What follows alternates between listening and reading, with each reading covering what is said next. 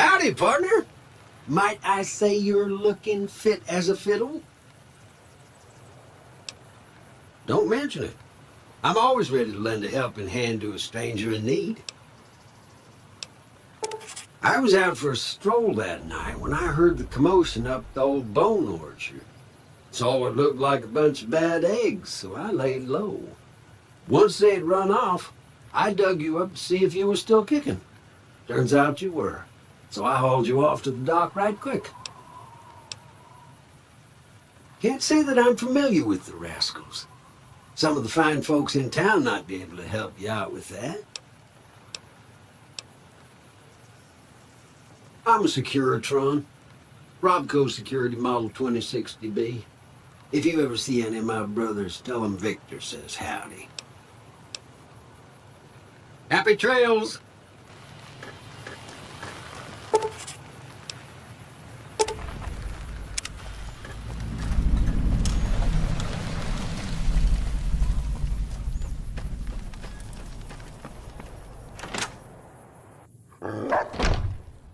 Cheyenne, stay. Don't worry, she won't bite unless I tell her to. Yeah, I guess there's a thing or two I could show you. Sounds like you need all the help you can get after what they done to you. Meet me outside, behind the saloon.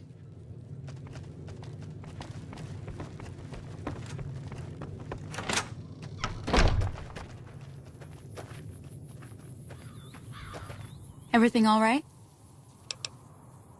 Until next time.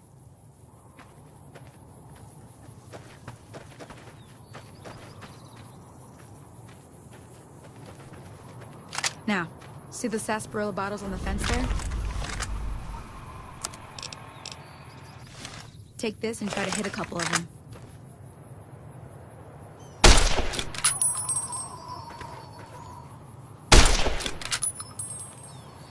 That's the right idea. Look down the sight. Try crouching down and staying still. Nice shot. Well, that's a start. But I don't reckon you came to me to learn to fight sarsaparilla bottles. Tell you what. I gotta go chase geckos away from our water supply anyway. Darn critters are attracted to it. Why don't you come along? Follow me. It's just down to the southeast a short ways.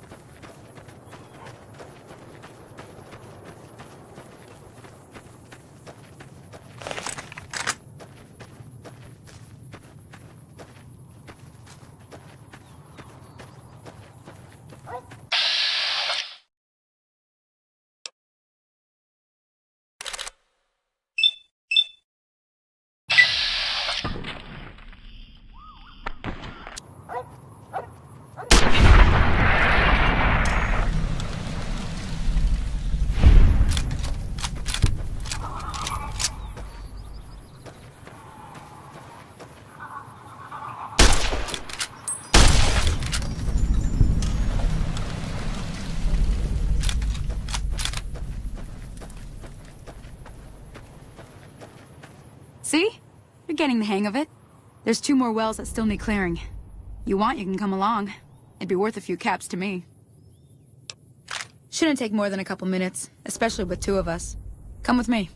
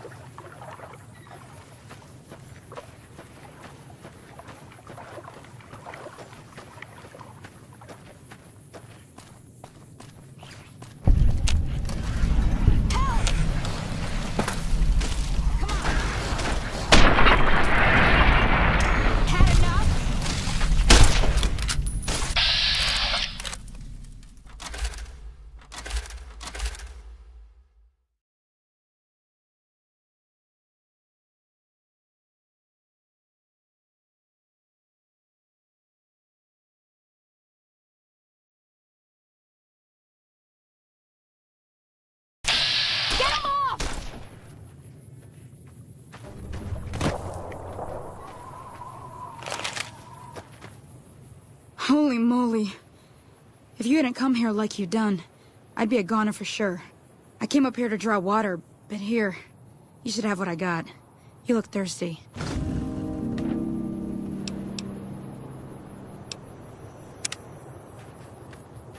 Now that was some good work. Even got a little exciting there at the end. Here's a little spending money for the trouble. One more thing I wanted to show you. Thought I might teach you about living off the land and making useful things for yourself. Interested? Alright then. We'll need a couple ingredients to get started. Gonna want some xander root and a brock flower. Let me think now. I know I've seen brock flowers growing up at the graveyard, and I seem to remember there being xander root over by the schoolhouse. Bring those on back to me, and we'll get cooking. Let me see what you got. Yeah, these'll do just fine. Just fine. Alright now. We're gonna be making something folks on the trail call healing powder. Go on over to that campfire now. Give it a try.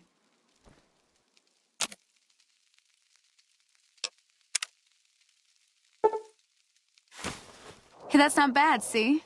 All it takes to make a recipe is the right ingredients and the right know-how. Sometimes it won't be a campfire you need. Might need to do some work on your guns and ammo, maybe. Important thing to get is it's all the same idea. You just need to find the right place to set up shop. Workbench or reloading bench, whatever. Well, I hope that's enough to get you started. I'm heading back now. Hope I didn't miss anything good on the jukebox. Cheyenne would never forgive me. Hey, do me a favor. Trudy, she's the bartender up at the Prospector. Kind of the town mom. She likes to meet newcomers. She'd be cross with me if I didn't ask you to poke your head in and say hi.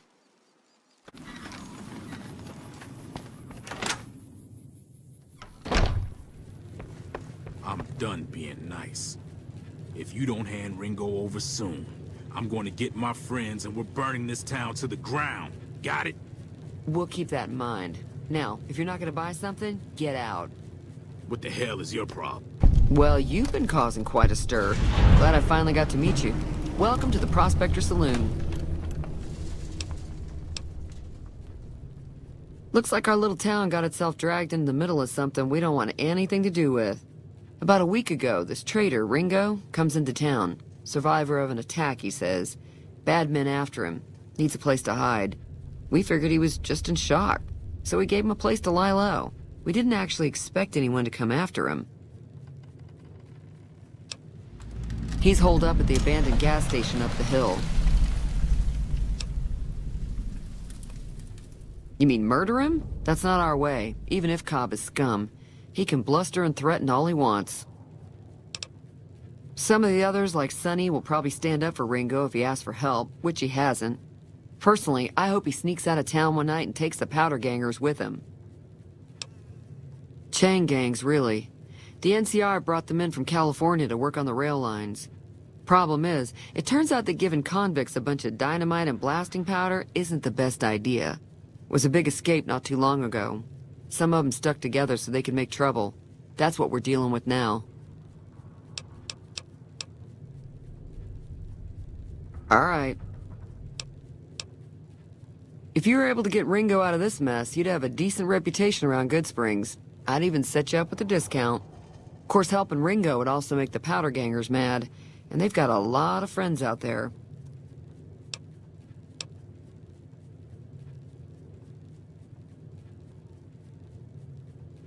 Don't know why you'd want to do a thing like that. Yep, you'd get on their good side, but people around here wouldn't appreciate it one bit.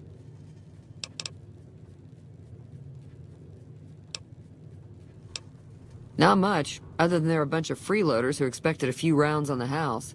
I was able to get them to pay up, though. Of course, one of the great cons did knock my radio to the floor, by accident, and it hasn't been working since. They were having some kind of argument about it, but the guy in the checkered coat kept shushing them. Sounded like they came in from the north through Quarry Junction. If that's the case, I can't say I blame them for not wanting to go back. That whole area is overrun with the kind of critters that just get mad if you shoot them. Merchants avoid that whole stretch of I-15 like it's radioactive, which it could be for all I know. I didn't hear exactly, but the leader was talking about the strip. Fella wants to get there and avoid the 15, he'd have to go east. Take Highway 93 up.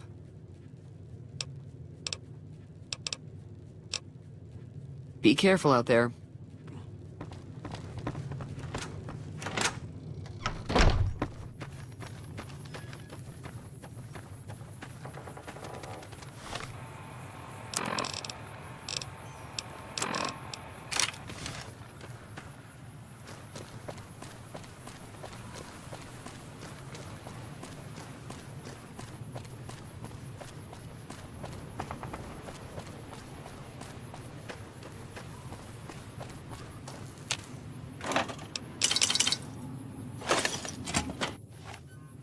That's close enough.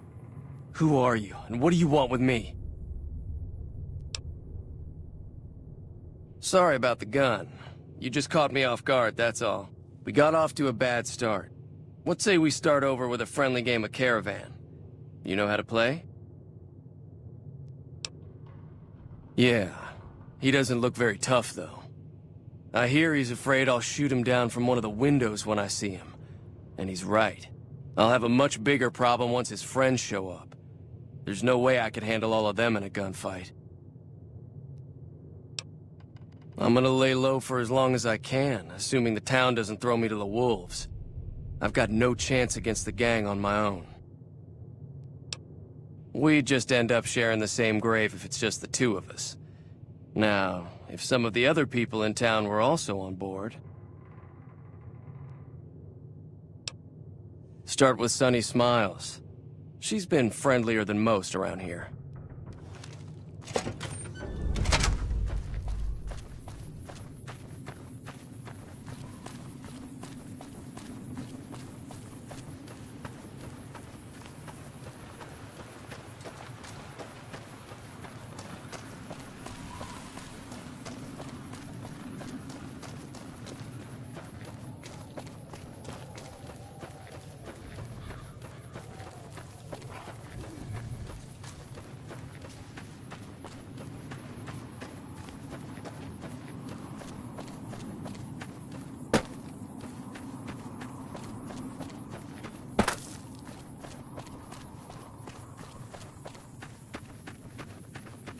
Hi there. Sticking around Good Springs for a while longer?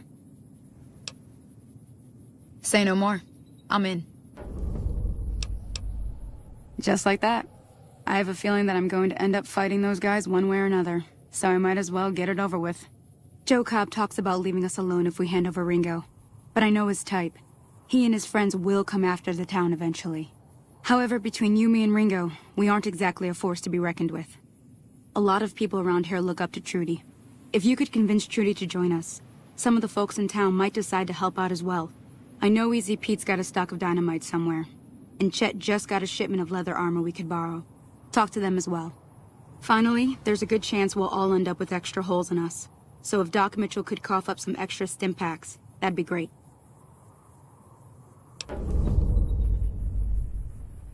A silver tongue would help. Convincing Trudy that we had a good plan to win the fight would also help. Easy Pete's pretty protective of his dynamite. You'd have to convince him you know a thing or two about explosives before you handed it over.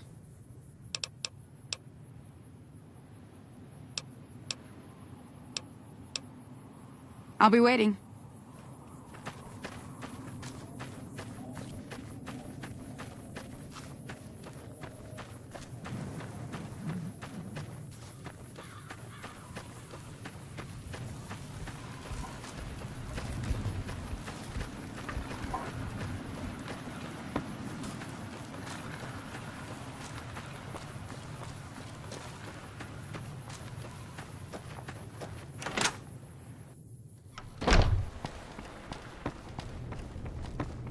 Welcome back. I had hoped you wouldn't need to come see me again so soon. What can I do for you? Seems like wherever I go, it's always the same. Folks just never leave each other alone. Oh, I'm not much good in a fight with my bum leg. And my supplies are scarce, but I'll give you what I can spare. You take care now.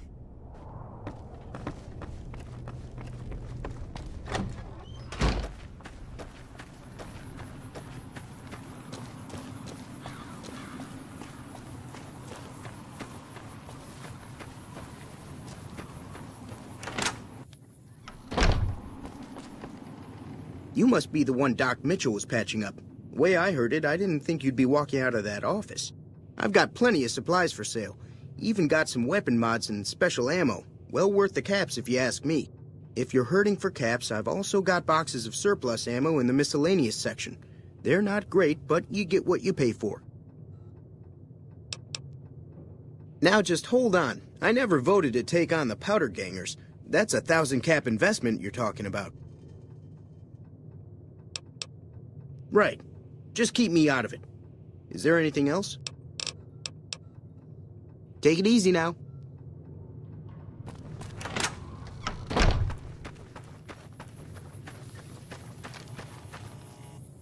Howdy. What can Easy Pete do for you? Too dangerous. Gonna kill all yourselves if I let you touch it. Better to leave it buried. Safer that way. Yup. Keep your gun handy if you go poking around some of the abandoned places around here, like the schoolhouse. Critters move in there sometimes.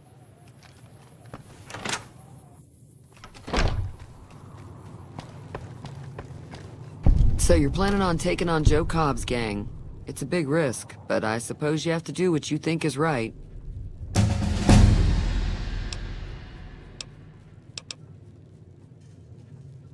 That does sound like a good plan. Alright, you seem to know what you're doing, so you can count me in. Let me have a word with a few other folks, and I'll see if I can't round up some more members for this militia you're creating. While everyone does own a gun, we could stand to be a little better equipped.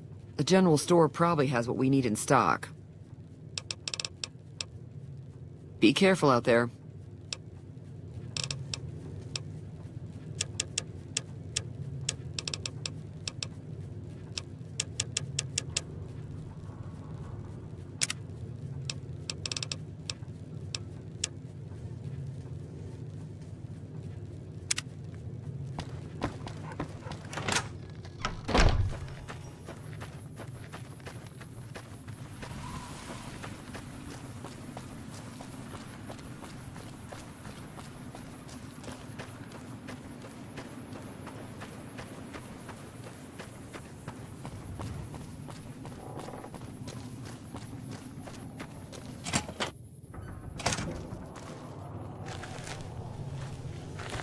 So what's going on? Did Sonny agree to help us?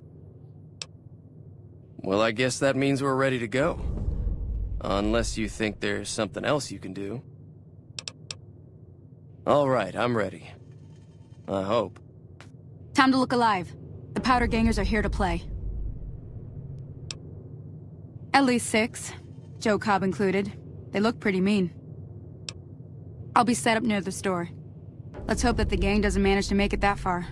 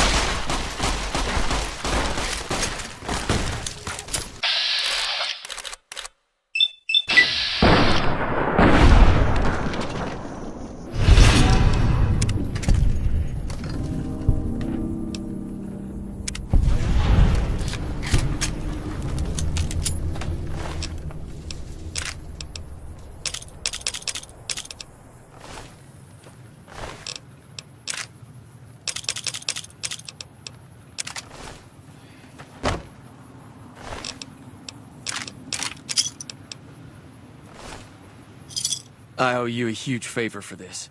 Here, these are technically Crimson Caravan funds, but I know they'll understand once I explain things. I'll stick around for a bit longer, but I'll be gone in a few days. If you ever visit New Vegas, look me up at the Crimson Caravan Camp.